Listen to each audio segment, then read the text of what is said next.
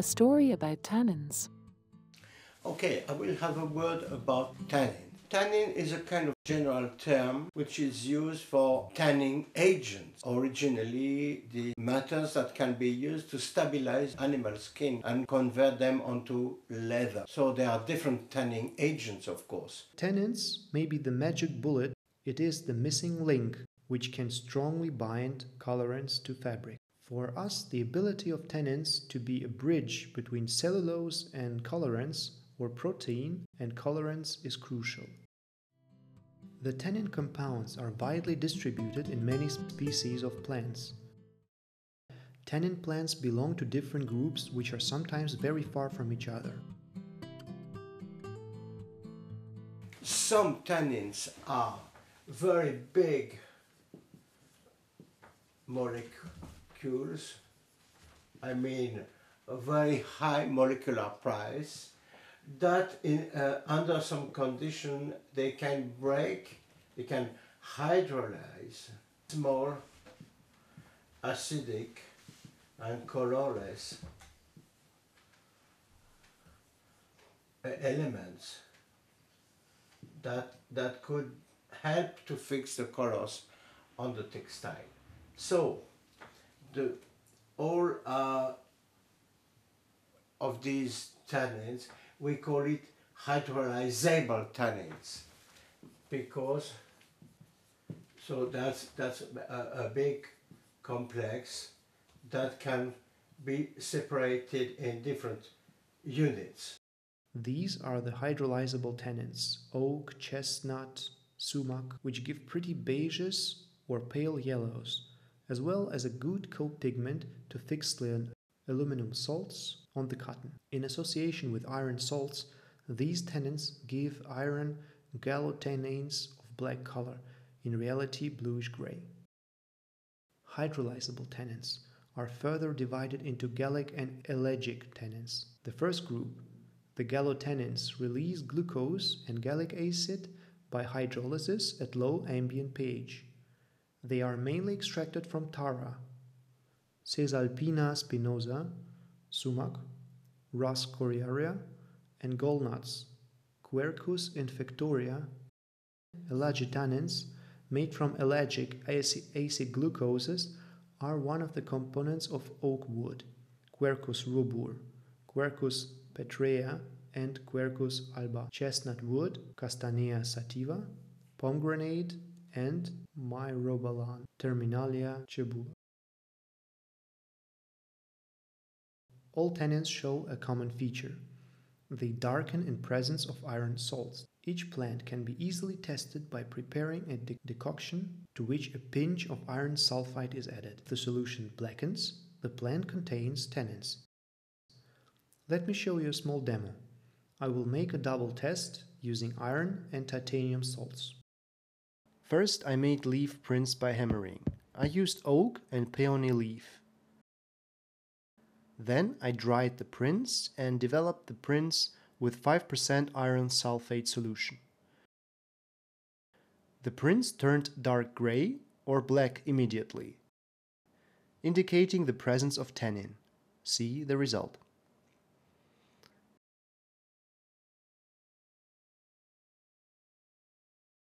Here is the result of a double test with geranium leaves made by Michel. Leaf prints were treated with titanyl oxalate, see on the top, and iron sulfate solutions on the bottom picture. The other ones, we call it condensable tannins. They are small units that can be linked, which can be linked together in order to make a big structure. So they are small units are linkable together to get molecules with very high molecular weight, big thing. So the first group is made of several units of a small phenolic molecule, which is looking like this. This is hydroxyl phenolic group, and 3 hydroxyl. And this is alcohol. This is the gallic acid. For example, in the gallnut from the oak, 10 units of that linked together like a kind of rose. So together, this is a sugar, and every hydroxyl of the sugar will be grafted with one of these units. So that's the gallic acid here.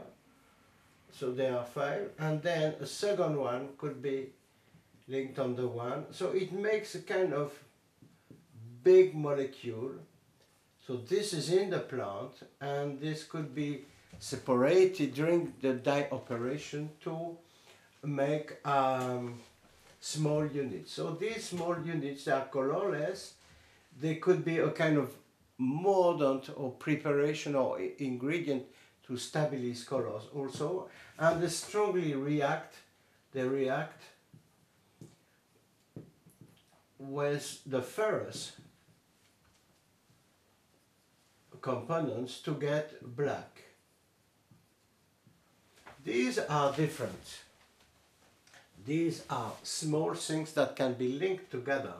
So the small things, I will design one. This is a kind of flavonoid. You remember my flavonoid like this, but this one is different, flavonoid type.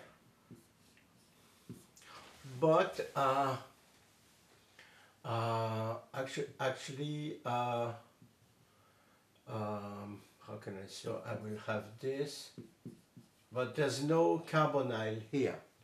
So these units can link together. This is an interesting electrostatic point, and here also. So these little condensable tannin will link together like it is here. So this point will meet with this other one here. And that's very funny because it is generating a kind of polymer. So again here could be same unit, you see.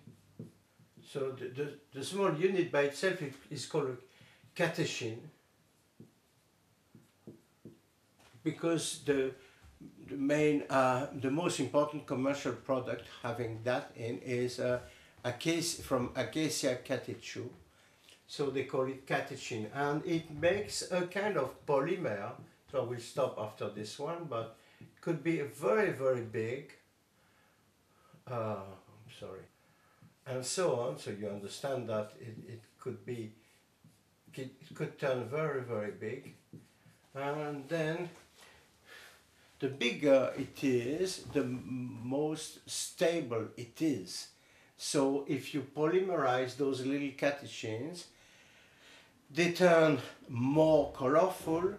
This is pale beige, and when there are plenty, they can turn to reddish brown, more reddish and more stable, because it is like a chain. It is a polymer. And these little units, I will present it here again.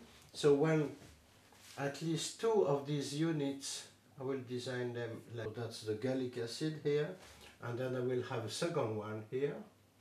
If this links together with some iron component, ferrous salt, after putting it in contact with the air, it will generate a ferric. So the iron is here, and it has It has 3 linkages on each here.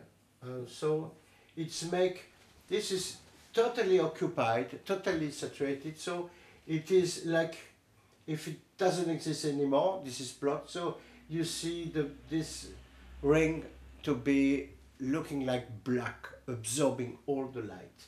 So that's the reason why this is a tannin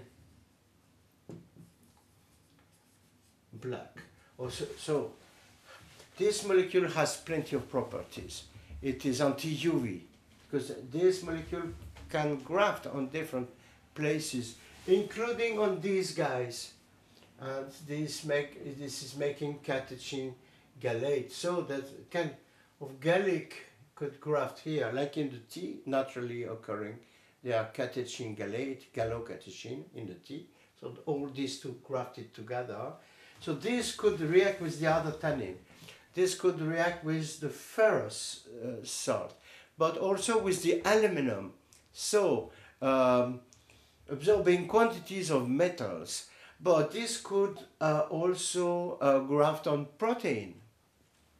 So that makes the landscape extremely interesting because because it is grafting in protein, it could be at the interface in between wool or silk and color. But it's also a tanning agent. So if ever you have some treatment of some fabric with milk or with hide glue or anything which is collagen-like, the tannin will fix that and make a kind of synthetic leather inside of the fabric. But this is also easy to link with different other molecules. So regarding the medicine, this could be used against poison. What type of poison? Could be metallic poison.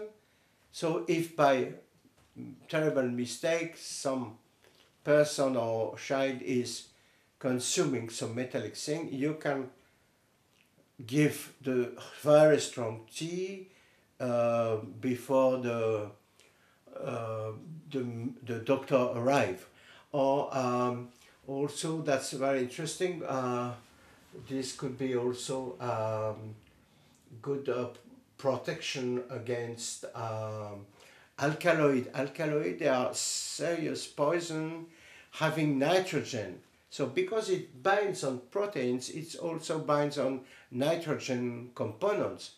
So imagine you, by mistake, somebody is eating a huge poison, so you can give the strong tea before the doctor arrives and you might save the person. That's very important. Regarding the uses in the dye activity, there are many. So I would like to present you some traditional dyes from different parts of the world using either this type of tannin, hydrolyzable, or this type of tannin. Most of the time these are used to bind the mordant, and these are used to generate a color which is kind of reddish brown. So now I will prepare everything to show you different fabrics of the world.